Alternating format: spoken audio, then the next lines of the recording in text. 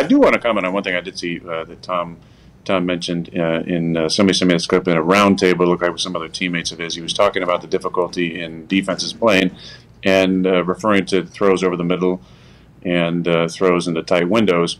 And the difference when he first got in the league, and I'm going to put myself just a few years behind him when I first got in the league as well, the way that the game was played is much different than it is today, with crossing routes not being as big of a thing.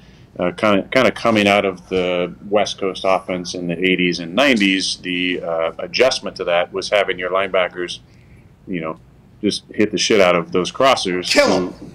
Yeah, to avoid from feeling so comfortable running over the middle. And also, you've seen that's out of the game now. And also balls down the middle. You just didn't throw a lot of throws down the middle against single high safety, even against too high, unless you could throw them on a line, because you didn't want to lay your guy out to dry. And there was headhunter safeties in the league who are going to make you pay if you had your guy extended over the middle, his hands up or something. Hospital ball. Totally. And I do agree with Tom in that I do think it dumbs down the play a little bit, because there's not accountability for bad throws like it used to be. So I thought that was really interesting. Is that something you think about? Is that something you think about, by the way, when you're throwing somebody down the middle now? Because with the emergence of these rules, the tight ends have grown. Like the tight end game has gotten massive now. And Big Bob Tunyon, obviously, Big Dog also there. Is that something like you had to change your mind? Like, oh, I can let this one fly a little bit down the middle, because if not, it's maybe an added 15. They can't really. Was that a change that you had to make in your mindset in the game? I don't know if I'm even there yet. I really don't. I think a quarterback, and I bet Tom would probably agree with this statement, but my greatest fear forever was laying one of your teammates out. Like, the last thing you want to do is lead a guy into a big hit that causes him to, get concussed, or, God forbid, not being able to get off the field on his own power. That's your greatest fear, because that guy is trusting you with his health, really, as much as I'm trusting Takatari and my linemen to protect me. Those guys are trusting me to protect them with a throw.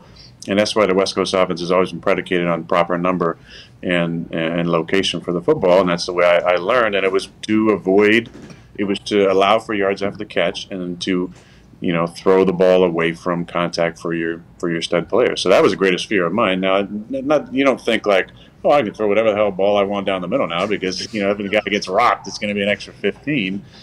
I do think it takes some of the it takes obviously some of the contact out of the sport, and some of the consequences for poor decision making off the quarterback and onto the defensive player, which I think is very difficult now to play defense at certain positions and certain parts of the game. But you'll take advantage of it if you have to, because that's a fucking game. Hate to break it to you. Sorry about it. But I do like the fact that you came out in defense of him, because a lot of people were saying, oh, here's Tom bitching, here's Tom bitching. It's like, no, I think this is a real thing. And anytime... Let me he's not bitching. He's not bitching. He's actually talking about how, he thinks the product is less than it was, and I would have to agree with that. If you're allowed to just throw some shitty passes down the middle because your guy's not going to get rocked, and you're not going to put your guy in a stretcher, I think that dumbs down the product a little bit. And I do think it is hard to play defense. You watch certain guys, and I've told guys before, and I think defensive guys would back me up when the conversations we've had on the field.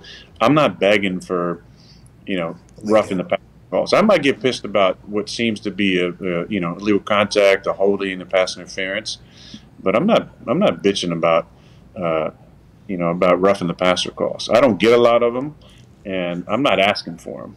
I'm not asking for rules to be made or anything. I'm asking to be treated as a football player. If a guy drills me in the head, that should be a penalty. Yeah, and I think the NFL, by the way, I think and we talked about this earlier, the fact that you can play another 8 to 10 years, no problem, by the way. I think the NFL takes a victory lap on that, because now Tom's able to play, you're able to play a lot longer, because that's what they were making the rules, because we needed to have our big guys playing. So I think there's a happy balance there, but I appreciate the fact that you and Tom, the two, hey, here it is, by the way, and we're living in the middle of it right now, and we are for the foreseeable future. Anytime you two speak, I think it's great. I think it's better for the game, so I appreciate you both there.